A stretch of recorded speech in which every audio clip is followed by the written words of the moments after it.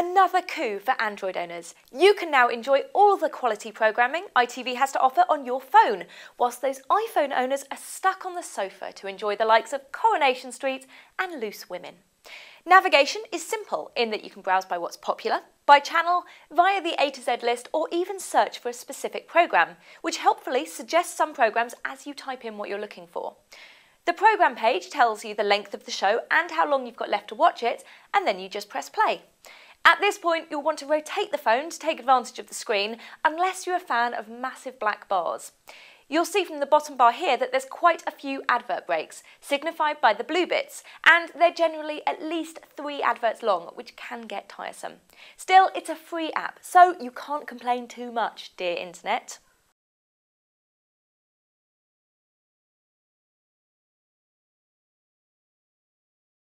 Two days of summer and the nation's gone a little sun crazy. It's almost as if we don't believe it'll stick around for long.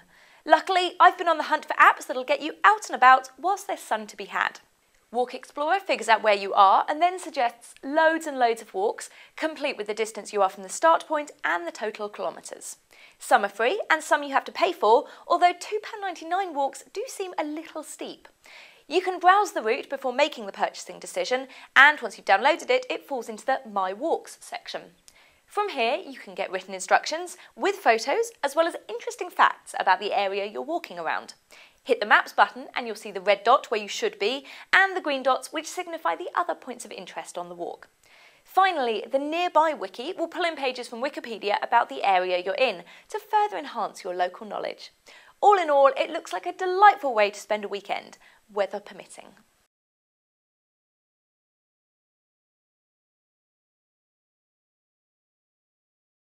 I have recently had an Apple TV come into my possession, and it's quickly become an obsession. I've been on the lookout for an app that allows me to watch non-iTunes friendly video on my TV, and thanks to the wonder of Twitter recommendations, I found just the thing. AirVideo will convert practically any file format into something you can either watch on your iPhone or iPad, or thanks to the magic of AirPlay, send to your TV for watching there. It involves installing some software on your computer that has the files on, which then allows you to connect your iPad and your computer. On the computer, you nominate which folders you want access to, and they become viewable on your iPad. Pick a file and you can either view it straight off, or convert it into something viewable whilst you're watching it. This works incredibly well. I was converting MKV files to MP4s with no lag or drop in quality. And then just hit the AirPlay icon to get it streaming to your telly. You have to remember to set your iPad or iPhone to never auto-lock though, as this will cause the video to stop. The free version is more than adequate, although restricts the number of videos you can see in a folder. Even at £1.79, it's a very cheap app, considering the fact that it will totally change your life.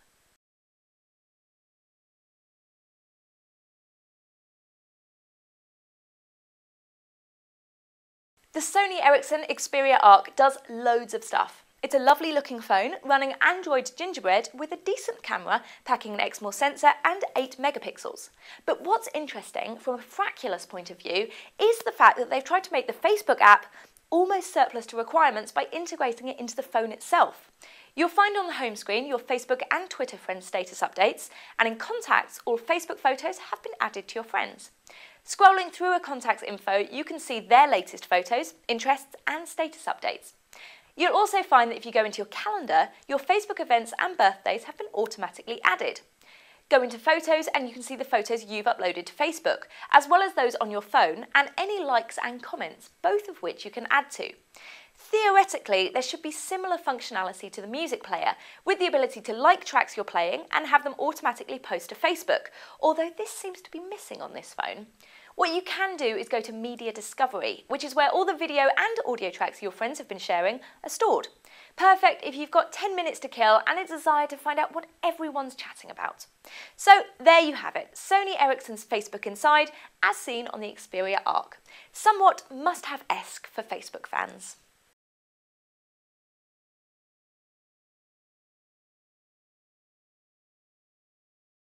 Remember when you used to have to pay for music and sat-navs and KitKats? Well, thanks to Waze, one more of those is now free. Although it's not KitKats, it can at least help you find one, or anything else for that matter. Waze promises to get you from A to B, giving you turn-by-turn directions along the way, and even steering you around traffic and accidents, all for free.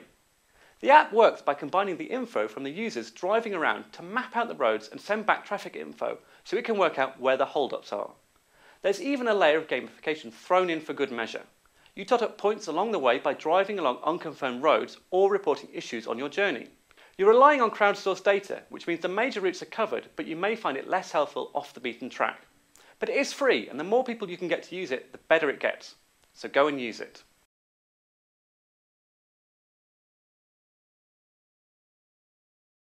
Want more? Go to www.frackulous.com/follow for a glut of RSS-y, iTunes-y, podcasty, subscription-y options.